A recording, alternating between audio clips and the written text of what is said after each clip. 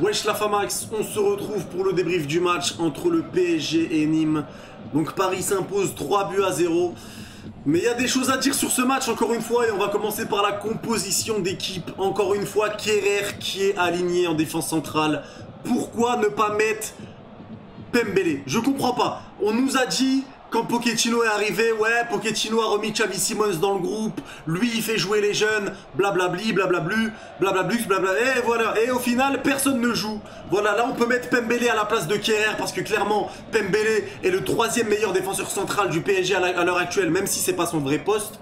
Les matchs de Pembele sont très convaincants, chaque fois qu'il a joué, il a été très bon, peu importe le poste où il a joué, il a été très bon. Et là, Pochettino se permet de le mettre sur le côté et de ne pas s'en servir plus haut et de mettre Keh Rer. Alors moi je ne comprends pas Keh Rer. Vraiment là c'est vraiment une catastrophe. Ce joueur pue la merde. Il fait des passes au gardien alors pour mettre Rico dans la merde. Non, Keh Rer c'est dégueulasse. Il a encore fait un match de merde. Thilo catastrophe. C'est Thilo Keh Rer avec ses grandes dents, ce castor. À part qu'est-ce qu'il fout dans le foot? Voilà, je comprends pas. On l'a acheté 35 ou 40 millions. On nous l'a vendu comme un couteau suisse. Voilà, tout ce qu'il a coupé, c'est notre carrière. Voilà, tu pues la merde. Il est nul défensivement, offensivement, en passant tout. Il a niqué le match encore. Il pue la merde. Rico, grosse mention honorable. Pour une fois, il a fait un match exceptionnel. Il a fait une énorme parade en première mi-temps. Une parade en deuxième quand il y avait 3-0. Voilà, Rico a fait un bon match. Même s'il a fait des 1 ou 2 dégagements en touche, je crois. Voilà, Rico a quand même fait un bon match. Donc, quand il fait des bons matchs, faut aussi le dire. Donc, Rico a fait un très bon match. Kipembe, qui a été bon. Maintenant, voilà, moi, je trouve que Kipembe, sans Marquinhos, il a du mal. Il a besoin d'un leader à côté de lui. Kipembe, ça se voit. Il avait besoin d'un Thiago Silva. Maintenant, il a besoin d'un Marquinhos. Marquinhos, qui est le patron de la défense. Et ça se voit quand il n'est pas là que Kipembe a un peu moins de repères. Mais en même temps, voilà, il doit compenser aussi les défaillances de Keh Rer. Voilà, donc il faut le comprendre aussi. Dagba, bon, c'était pour faire souffler Florenzi, t'as pas d'autre solution, t'es obligé de le mettre. Mais Dagba, moi j'ai ma dose. Gana Gueye qui a fait un match exceptionnel, vraiment très bon match de Gana Gueye. Comme je le dis, quand Gana Gueye est pas entouré d'Herrera, c'est très bon.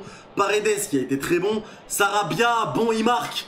Mais j'ai toujours du mal avec Sarabia parce que ses passes, ses décisions sont pas bonnes. Ses passes sont pas bonnes, ses centres sont pas bons. Ses décisions, il fait souvent les mauvaises. J'ai du mal avec Sarabia, ça reste mon avis personnel. Mais Sarabia, j'ai vraiment du mal. Mbappé qui a mis un magnifique but. Mais Mbappé qui est toujours en dessous de son niveau. Parce que Mbappé, là, il a eu des espaces. Il a eu les occasions de pouvoir faire parler sa vitesse, pouvoir faire parler son talent. Mais il manque encore des occasions énormes. Je pense notamment à celle en première où il passe devant tout le monde dans la surface de réparation et qui frappe à côté. Sarabia, l'énorme occasion en première mi-temps aussi, c'est inadmissible. Et qui n'était transparent. Mais Mbappé, voilà, il lui manque quelque chose. Je sais pas ce qu'il a. Il y a quelque chose qui va pas avec Mbappé. Je sais pas ce qui se passe avec lui. Mais il a un déchet technique. Et ça, c'est une vérité. Ses passes sont vraiment très mauvaises. Maintenant, le match en lui-même, Paris a dominé la première mi-temps. Voilà, on a eu le ballon, etc. Mais moi, j'en ai marre d'avoir le ballon sans être dangereux. C'est Nîmes, tu sais qu'ils vont pas te mettre la pression, ils vont rester derrière. Donc avoir le ballon contre des équipes comme ça, c'est pas choquant. C'est pas choquant d'avoir le ballon contre des équipes comme ça. Mais quand tu vas jouer contre Barcelone ou Barcelone va te presser, là ça va être autre chose. Le ballon tu l'auras beaucoup moins, tu vas faire beaucoup plus de pertes de balles. Et si tu as des joueurs qui même quand ils ont le ballon et qu'il n'y a pas de pressing ont du déchet, c'est compliqué. Et on l'a vu en deuxième, quand Nîmes a commencé à presser, ça a été beaucoup plus dur pour Paris. Les passes étaient dégueulasses, le stress a commencé à s'installer. Je pense notamment à Keh Rer qui est complètement flingué et qui a complètement stressé. Il a fait des passes dans la surface aux adversaires, des passes à Rico pour le mettre dans la merde. Keh Rer, si je le vois, j'ai envie de le tarter sa race. Mais voilà, c'est tout ça qu'il va falloir régler. Maintenant, Keane a été invisible. Il a repris des ballons de la tête, mais toujours hors cadre. Hein. De la tête, il rate beaucoup. Et Di Maria qui a fait un super match. Je suis content de revoir Di Maria. Il a fait un match exceptionnel. Le but, voilà, le but de Renard qu'il a mis en première. Le centre pour Sarabia qui est exceptionnel aussi pour le deuxième but. Et après voilà, le troisième but c'est un coup du sort. Mais voilà, le 3-0 ne reflète pas pour moi le match parce que Nîmes a fait 17 frappes, Paris en a fait 14. Nîmes a touché 32 ballons dans la surface parisienne.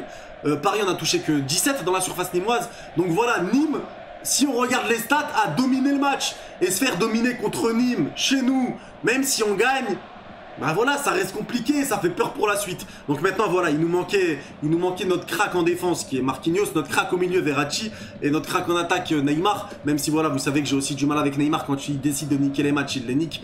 Mais voilà, en tout cas, on gagne le match, l'essentiel on recolle derrière Lille et Lyon qui avaient gagné leur match également. Mais frère, là tu galères contre un mec qui s'appelle Ripard, frère. Ils ont Ripard en attaque. Ripard, frère, c'est Paris à l'envers. Voilà, frère, ils ont des noms.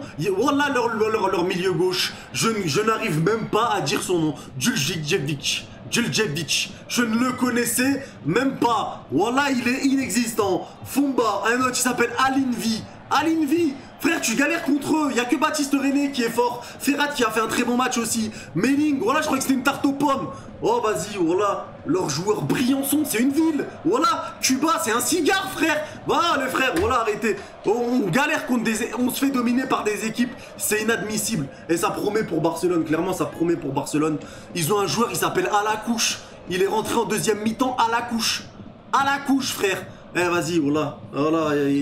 Bref, ce match était quand même assez bizarre. En tout cas, l'essentiel est fait, c'est la victoire. Maintenant, il y a le Classico contre Marseille qui arrive dimanche à 21 h. Comme d'habitude, on live tous les matchs football. Demain, on sera en live pour Tottenham contre Chelsea en live à 20 h 15. Et on sera en live aussi pour Paris, pour Marseille PSG. Comme d'habitude, tous les matchs. De toute façon, on est en live pour tous les matchs de Ligue 1. Et du monde en général. Donc n'hésitez pas à vous abonner, à liker. Prochain débrief pour ceux qui me suivent que pour les débriefs, c'est dimanche pour OM PSG. Et ceux qui me suivent pour les lives, on est en live du coup demain pour Tottenham Chelsea. Prenez soin de vous, bisous tout le monde et allez Paris quoi qu'il arrive.